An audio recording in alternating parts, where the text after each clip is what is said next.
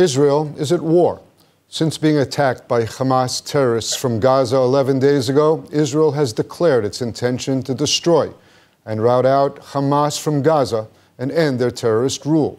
About 300 soldiers, officers, and police lost their lives trying to defend against the October 7th onslaught by terrorists, bloodthirsty intruders who massacred about 1,000 civilian men, women, and children and took as many as 200 hostages to Gaza.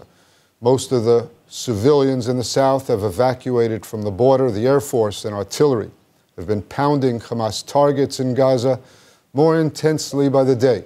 The army stands ready to invade. At the same time, security forces are keeping watchful eyes on the north. Civilians there, too, have been removed after days of deadly cross-border exchanges with the large terrorist group Hezbollah. Well, joining us to discuss our reserve Brigadier General, former IDF spokesman and former cabinet minister Nachman Shai, the calming voice of the IDF during the Gulf War, and former Israeli ambassador to the United States and former deputy foreign minister, Dani Ayalon. General Shai, let me start with you. You've grown up and even grown older, experiencing Israeli wars and operations of all kinds. How would you describe the current threat and challenge?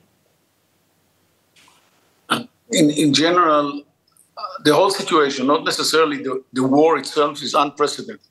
Just to mention that since the war broke out, there was no one single day without an American official, the presence of an American official in the country, and tomorrow President Biden is coming.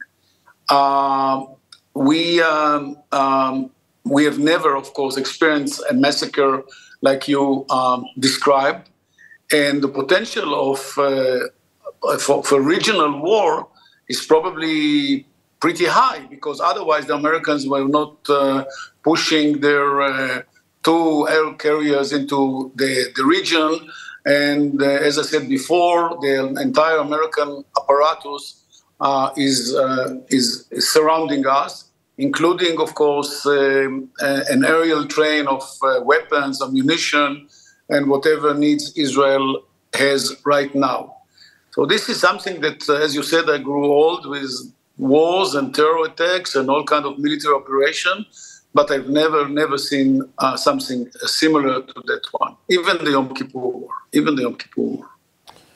Ambassador Ayalon, as Nachman Shai just said, President Biden could be in Israel, as expected in Israel, as early as tomorrow. That we've even given a time of 10 a.m.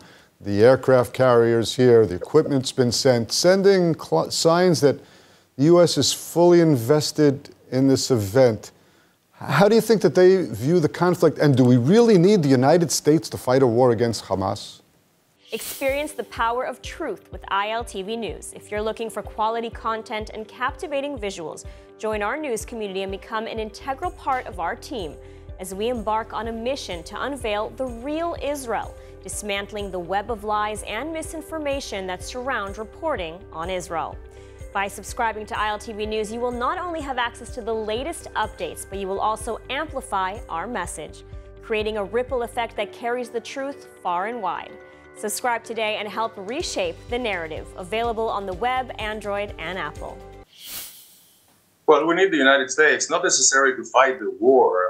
We can win the war, but it's going to be more costly. But the idea is actually to prevent a war with Hezbollah, and just to let the IDF clear up Gaza. And I would just would like to say, Steve, we've had many wars before. And Nachman mentioned the Yom Kippur War, and he was a great calm voice in the first Gulf War. But this is the first war between ideas. The other wars were between countries. And here we have the diabolical, there's no other word to describe, the Hamas, ISIS, jihadist movement, jihadist action. And it's worldwide, unfortunately. So I think what the Americans are doing is actually, they are drawing the line in the sand, where on the one hand are the jihadists, which are led today by the Iranians, with all their proxies all over. And the Iranians are backed, unfortunately, by powers like China and like Russia. And on the other line, it's the rest of us, the free world, led by the United States. So the Americans understand that a lot more is at stake here than just Gaza and just the Hamas. The Hamas has to be eliminated for unconditional surrender, just like the Nazis in 1945. And then we can think of the days ahead. General Shai, I want to take us back to the ground around Gaza. Currently, by all reports, the morale of the troops is very high. They know the job at hand. There's been over 100% reporting by reservists. They know how the job is going to be difficult, and yet they're ready to go in to Gaza. It's a tough mission. Can they accomplish it, and how long is it going to take? It's a very good question, because of course they or we can accomplish that, but the question is always the question being asked for what's the price? The price, we mean in human lives. We assume there'll be quite a number of casualties, and we would like to avoid it. But the question, how can we reach that goal set by the government of destroying the Hamas government and specifically their military apparatus or the military machine? That's not simple.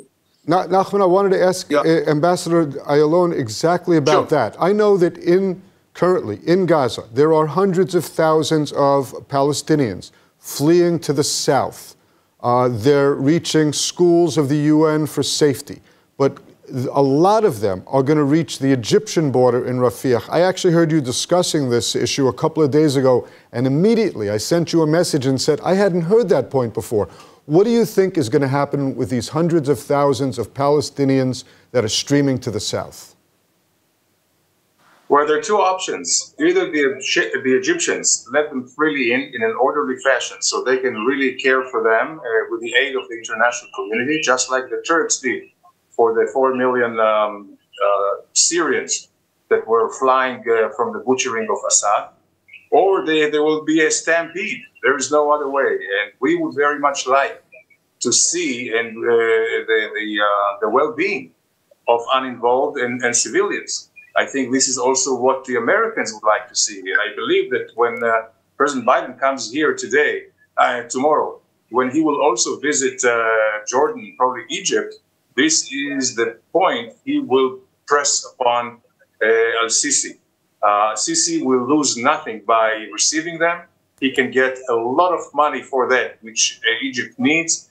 They are not in the midst of Egyptian population. They're far out, and it could be only temporarily until they can come back. We're actually looking on the screen. We can see the Rafah crossing where hundreds, if not thousands, of Palestinians are already assembling. I think some foreign nationals are being taken to safety. But that could be a border with hundreds of thousands of people overrun, literally. I don't know if the Egyptians could even deal with the swarm that could be coming in the next 48 hours even. Exactly. This is why they should be prepared. They should not ignore it. They cannot just put their head in the sand, because it's coming. It's coming, and they better be prepared. Nachman, if I could, I want to go back to those troops on the ground, because everything that you said before led me to think that one way or another, in order to get rid of Hamas, the troops have to go in. Some of them are reservists, others are regular soldiers, but they're fully mobilized. They're ready to go. How long can we keep them on the border with the morale being as high as it is, and how long before, in these current days, they're just targets. They're having all sorts of mortars and other things fired at them. I think that the country and the army is ready to go. How long can we keep it waiting? Well, before the Six-Day War, they've been waiting for 3 weeks. It became a major burden on Israel's economy. I guess it will be the same situation. We have over 360,000 troops mobilized, stationed all around our borders, and waiting for the order to come, which is not that simple. We can wait We can wait, and we'll have to talk about economic implications of this present situation. And I guess the Americans will be involved in helping us to overcome that period. But you can't just wait and see. I guess they take it as they usually do. They train, they prepare themselves, they complete whatever they miss in terms of their gears. Whatever is missing is being provided right now, so they are ready.